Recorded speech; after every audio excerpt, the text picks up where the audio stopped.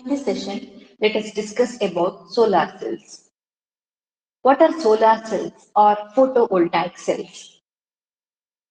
These are the devices which convert the energy received from solar light into electrical energy. First, let us see the principle of these photovoltaic cells. Solar cells made up of silicon semiconductors. As you know, solar contains energy packets, which is called as photons.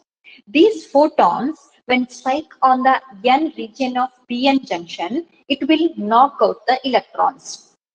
These electrons move in the external circuit and then produces electrical energy. This is the main principle of solar cells.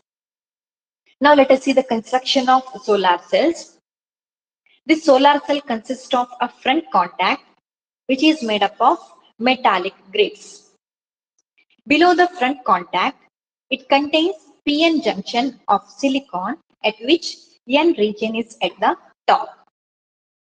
Bottom of the PN junction, that is back contact, which is made up of noble metal like silver.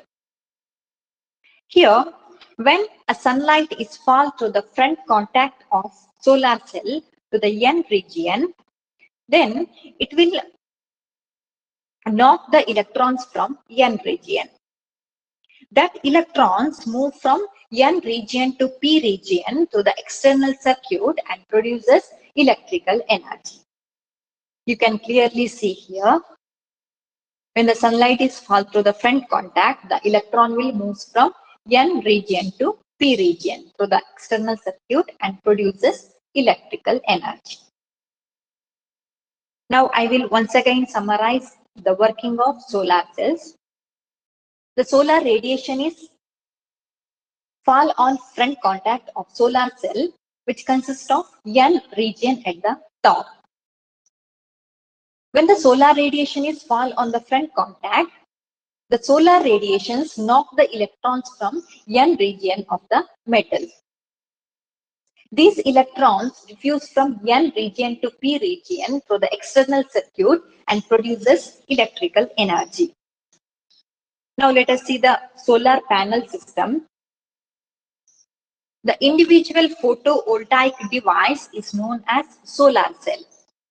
Due to its small size, it can produce only 1 to 2 watts of electricity.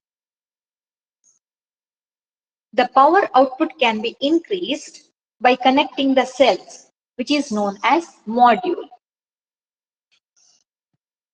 Further, if these modules are connected together, then it is known as solar panels. If number of panels connected together, then it will produce photovoltaic array, which is the complete power generating unit. Next, we will see what are the advantages of photovoltaic cells. These cells are eco-friendly energy conversion devices. They do not require recharging and produce electrical energy as long as sunlight is available. They generate electrical energy at normal temperature. The material used in the solar cell do not undergo corrosion. Hence, it serves for long time.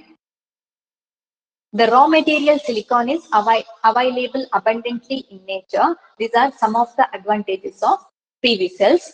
Now let us see the disadvantages of PV cells. Here, the energy can be produced only during daytime.